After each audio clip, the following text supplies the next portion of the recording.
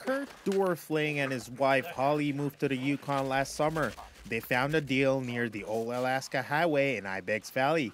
$400 a month for a cabin was just too good to pass up. They were in for a surprise when they moved in.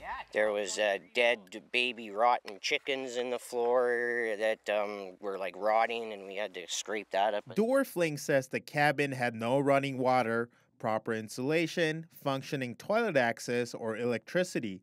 He provided CBC News with photos of the site. They show garbage strewn across the property and inside buildings. The couple say they cleared up the place at their own expense. Over the winter, Dorfling says he was about to go on social assistance. That didn't happen, but he says the landlord told him that he would increase his rent. That's despite a law that limits rent increases to 5% a year.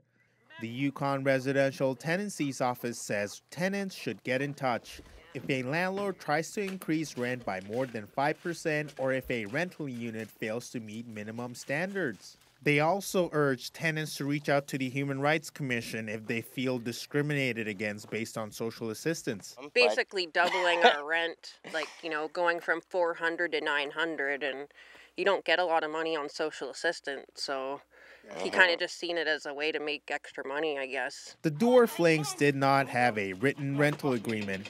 Michael Coleridge is the landlord. If they're on welfare, they have to pay more because of all the problems they cause. And if you contact the welfare office, they are aware of that as well. I have nothing to hide, sir. Coleridge says there are tenants on his property who can vouch for his character. The Dorflings moved out on Monday. They're now living in a trailer.